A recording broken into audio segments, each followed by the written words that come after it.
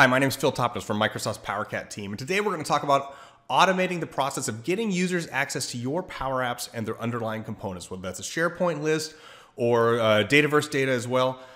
And so just to give you an idea of what that looks like, here's an example of it in action. We're going to use Active Directory's identity governance features to create an access package.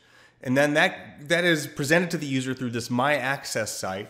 They simply request access to it, go through the process, and then behind the scenes, this will give them access to the app and the underlying components.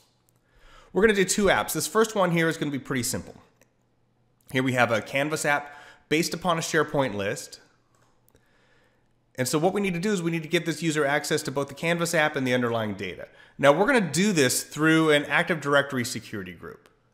And so we're going to create a group, share that with both the Canvas app, or share the Canvas app with that group, and share the SharePoint list with that group. And then really what we need to do is we just need to make this person a member of this group, and they'll have access to the app and the data. But we're not going to do that directly through AAD. We're going to use access packages. And so myaccess.microsoft.com, Nadine can come in and request access for this site via My Access. And then once it's approved, if it has approval, or whenever it's processed, that will then add her as a member to that group and then complete the process. And so through requesting here, once this is done, she'll have access to the app and the data. All right, so let's start with a relatively simple app. I'm going to use this environment here. When I'm full screen, I'm an administrative user, and then we're going to use this person here who's going to be on the right side of my screen. This is Nadine, new user, and we're going to give her access. We're going to automate her access to this app. And the app I'm going to use is a simple Canvas app based upon this SharePoint list. So this SharePoint list is very simple, just 3-screen Canvas app.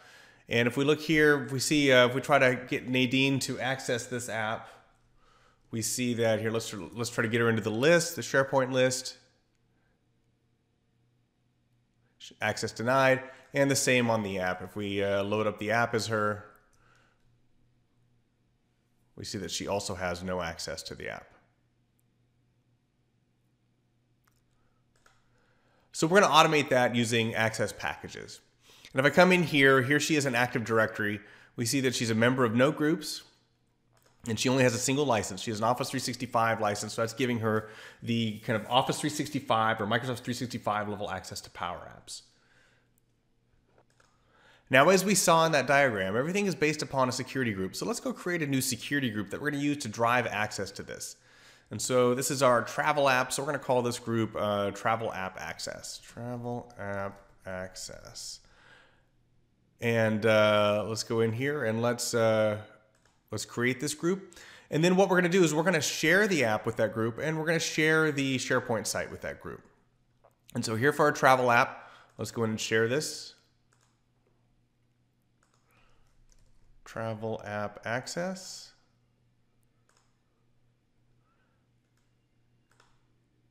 And then it's warning us that we need to give access to SharePoint. So we're going to do that next. And we're going to do that by coming in here, and let's open up the list permissions. So we'll go into list settings. And then permissions for this list. Now this list is set up so it doesn't inherit from the parent. So we're going to have to give explicit permission into this. And so we'll do that through grant permission. So in here we'll add that Travel App Access group that we just created. And we're going to grant them edit permissions.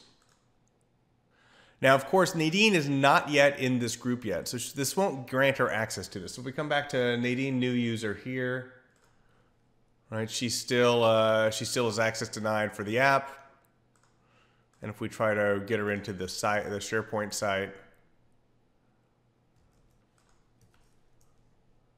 she also doesn't have access. And so we're going to build an access package that's going to allow her to use the My Access site to request access to this group. And then now, because of those other permissions we set, it will give her access to both the app, which has been shared with that group, and the SharePoint site. And so we'll do that here by coming into Active Directory. And then under Identity Governance, we're going to create an access package. And so we'll call this access to the travel approval site. And say, request here if you think you're going to travel, as if. There's different catalogs and some other things in here. I'm just going to focus on kind of going through this one. This one's going to be a simpler one. The next one's is going to kind of exercise some more of these things. And so here we've got SharePoint sites. We're not using that because we're working with a specific list that's shared with a group, but we are going to use groups and teams. And so in here, I'm just going to search for all. Let's go into that travel app access. And so we're going to basically, that's going to be the group that when someone passes through this access package that they're going to get access to. And we're going to make them a member. This is only for people in our directory. We're not going to do require approval. We are going to enable new requests. This isn't just for renewals. We could do some additional questions here, which we're going to not do this time. And then assignments expire after 365 days.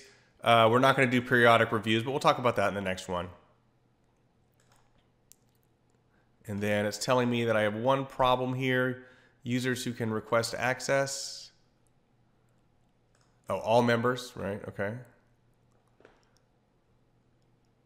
Excluding guests. And now we should be able to create this. So now our access package is created successfully. And if I come back here as my admin user, I should be able to refresh this, and now I see it available. But let's come in as Nadine. And so if we refresh access packages for her,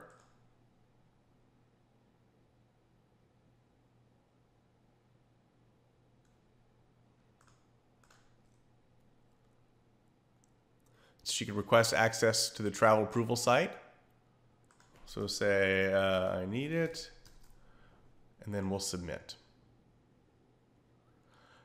So now what this is going to do then is this is going to process her. It's going to take a couple minutes here, and we'll be able to then see her added to that group, and then that should enable all the other capabilities as well. So if we refresh this quickly here, we see that it's going to go from status submitted to status delivering, and then it'll go to delivered, and that'll mean that she's been put inside that group. So refreshing again, we see that this has been delivered. And so if we come back here to Active Directory, we should be able to come back into the list of groups, and we look at that travel access group. Travel. And we see that there's one member in it. And so that action of doing that app access package has added Nadine, new user, into this group. And so through that then, she should now have access to both the SharePoint site. So let's test that.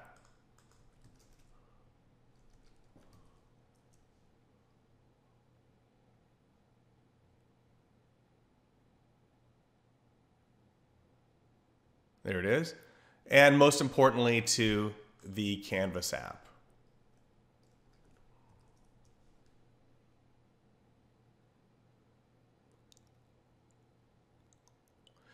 Now, if you do get an error on the SharePoint side, if you're doing this in quick succession, you may need to log out as Nadine and log back in just to kind of make sure that it catches the changes. So this is a simple example of how we could use this app access to get someone access to both the SharePoint site and the Canvas app that uses it. Next, let's do a more sophisticated example. This app is a little more complex than the last one. We have a Canvas app that uses Dataverse data and a model-driven app. So these are premium apps. So we'll also need to grant Nadine licensing as premium licenses as part of the access package. And so overall, what she'll need is she'll need a premium license. And then what we'll do is we'll share the app with the group, and that will grant access to a security role. So that security role then is how the model-driven app is shared and also grants access to the data. Now this Dataverse environment is also shared with a security group. And so that grants environment access so that she could even receive all of the others. And so we're going to also use the environment access group and get her access to the environment as part of this access package. And so what that looks like is we're going to use the environment access security group. And then we're going to create an app access security group in Active Directory. We're going to share the Canvas app with that. And the process of sharing will also grant the security role that we need. And then we're going to grant licenses to this security group so that all of its members will get a premium license. And so just by putting Nadine in this group, she'll get the premium license she needs for this app. We're going to create an access package for that. And we're also going to require approval because we're granting premium licenses. We want to make sure it goes through some sort of approval. And then once it's approved, she'll get added to both of these groups, which will then make everything to the right-hand side work. Let's start by looking at the app that we're going to give Nadine access to. This is my Catfisher app. It's built on top of Dataverse data. And what it does is it downloads an image of a cat from this cat does not exist, an AI generated image of a cat. You can give it a name and rate the cat, and then it's going to add it to the database and put it in the gallery and all that. Now with this then comes a model-driven app, which is our catalog, and allows us to maintain these records. I don't know why we would need to do that, but that's what it does. And so we're going to give Nadine access to both of these apps. And so that involves giving her access to a premium license as well as a Dataverse security role. Now, this particular environment also has a security group controlling it.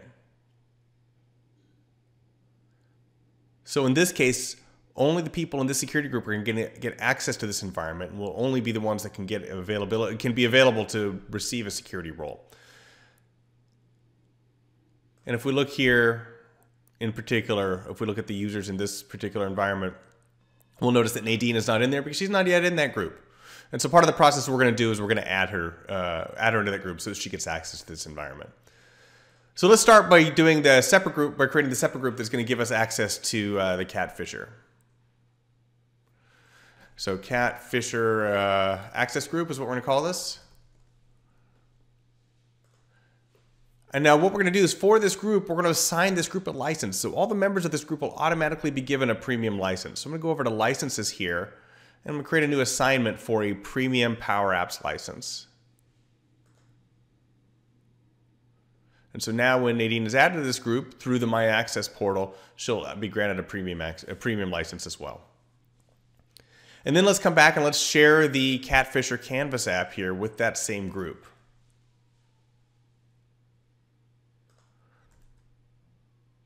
And so we'll add the group. And now we're going to also give it a security role. And so this will automatically give anyone that is shared this app, in this case, everyone in this group, is going to give them the Catfisher security role, the role that gives access to the custom tables that I've created for this app. Now we'll do the same thing for the model-driven app too. So for the catalog,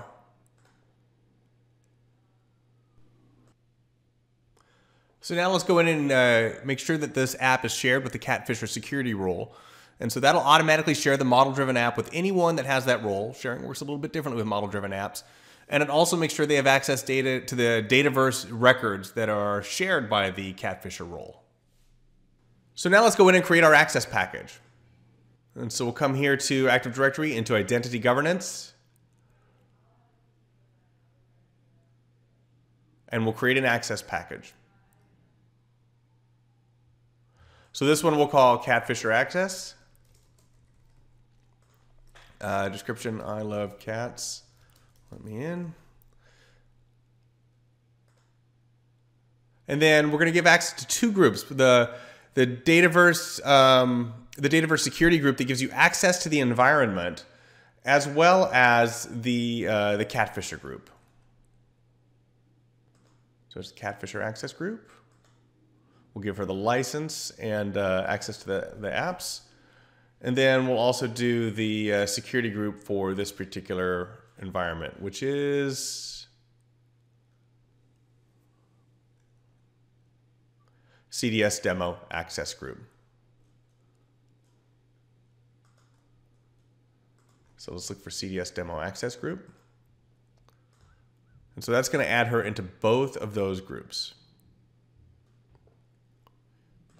Next, let's look at requests. This is going to be 4 users in our directory. We're going to allow all members to do this. We are going to require approval. We're going to give it to her manager as approver. I'm her manager, makes it pretty easy. But as a fallback too, for anyone that doesn't have a manager, we're going to send them to me as well.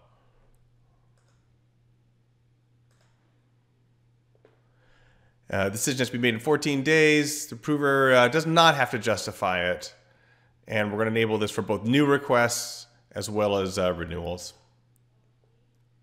Let's also add a question here for the people requesting access. We'll say, how great is Power Apps? And it's going to be a multiple choice. And we're going to say the choices are fantastic and life-changing. And then just to be fair, we're going to add a third option, which is all of the above. Right, we want to be balanced. And that's a required question, of course. Now for lifecycle, we can have this expire after a certain period of time. It's default set to a year or a certain date. And we can require auditing. So let's require auditing every quarter. And we've got 25 days to do that. So it's going to start today. And so what's going to happen is they can do a self-review. They'll be contacted and they say, are you still using this? Or we can have specific reviewers go through and add it. And so that makes sure that the license is still being used. Although, hopefully the person, if they left the organization or something like that, would be removed from Active Directory, which would remove it as well. And so now let's create this. And let's see, we've got an error here. All right. They're going to be members of both of these groups. Now let's create it.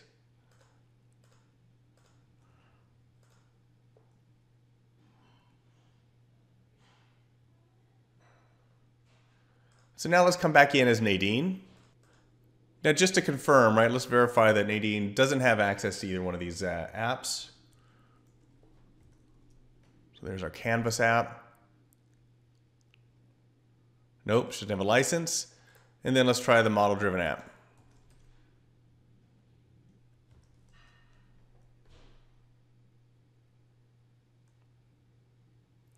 All right, yep, she's not in the environment access group either. All right, so that's good. So now let's go into My Access as Nadine. We'll go to Access Packages. And we'll use Catfisher Access.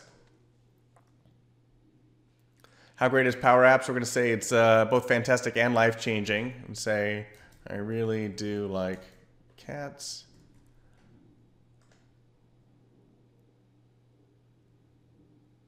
And then we'll submit. When she refreshes, Nadine can see that this is pending approval, right? So she knows why she's waiting. See the details of her request as well. And so when I come in as her approver, when I come here, I've now got one approval waiting for me. So we see Nadine, new user. She definitely likes cats. And so we're going to approve this.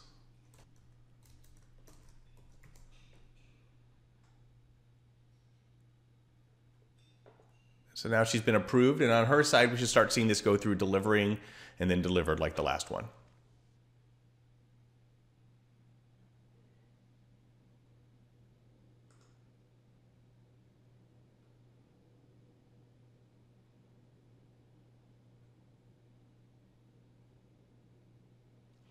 So now we see it's delivered. And so if we come back in here into the two groups, we will see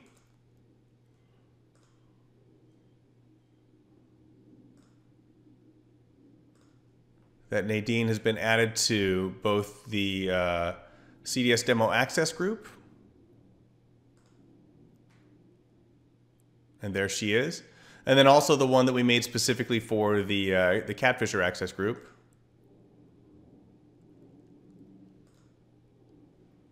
And there she is. Now the CDS Demo Access group is going to give her access to the environment. Now, it can take a few minutes, 5 or 10 minutes before they show up in this list. And so we'll just go on pause here, maybe do a little bit of work while we wait out that 10 minutes. And then once we see her in this list, we'll check out her access.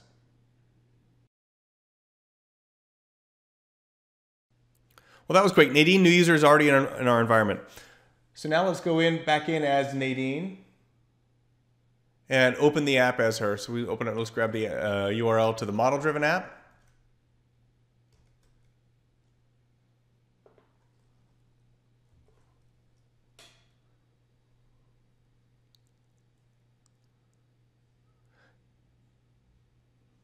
And we see she now has access to the model-driven app. And then let's do the same for the Canvas app.